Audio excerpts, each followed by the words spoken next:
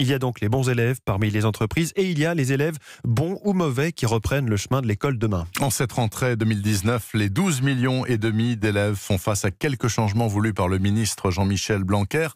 Virginie Riva va nous expliquer tout de suite ces nouveautés. Au lycée, tout change en cette rentrée. Fini les sections S, ES, L. Les élèves de première auront des nouvelles matières et des parcours scolaires à la carte. Nouveau bac en 2021, resserré à 4 épreuves écrites et un grand oral.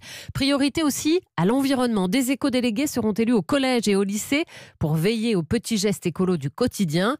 Au primaire, la politique réformatrice de Jean-Michel Blanquer produit aussi ses effets, puisqu'il l'a dit, priorité aux premières années de la vie. Sa mesure phare, c'est l'obligation d'aller à l'école à partir de 3 ans. Avant, c'était 6 ans.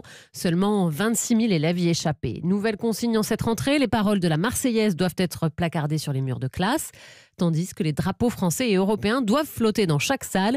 En théorie, en tout cas. Les dédoublements déjà engagés en CP et en CE1 se poursuivent dans les quartiers défavorisés pour les grandes sections maternelles.